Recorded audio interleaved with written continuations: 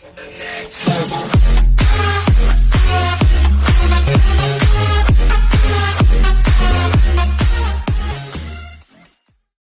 president confirms electric pickup truck in development.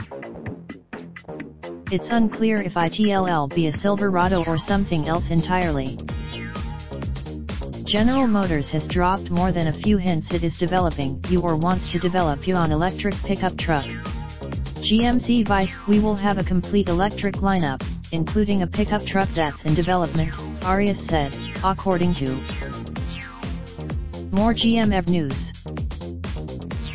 Previously, GM has said it's interested in an electric pickup, but Roy's comments are the first to acknowledge an electric truck is in development.